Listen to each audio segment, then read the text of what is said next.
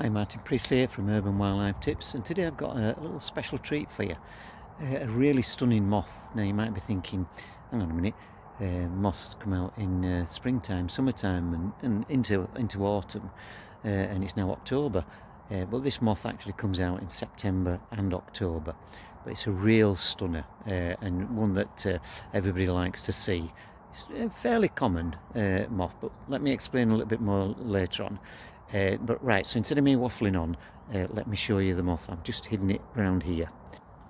So, right, so fingers crossed it is still here, and there it is. Let's go in, we'll put it in the shade and then you can't see it. You can see it, should I say. And there it is. It's, pardon my French, but it's called the Merveille du Jour moth.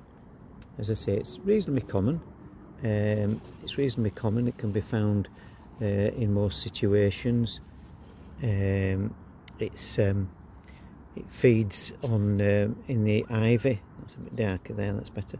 It feeds on ivy flowers, and the larvae feed on oaks. On the two species of oaks. It will come into your garden, and if you are interested in moth trapping, now's the time to try and find it. September, October, as I say.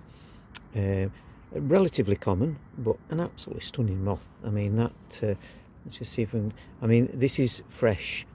And what I mean by fresh, it's just nicely appeared, probably in the last day or so. There's not hardly any wear on it whatsoever.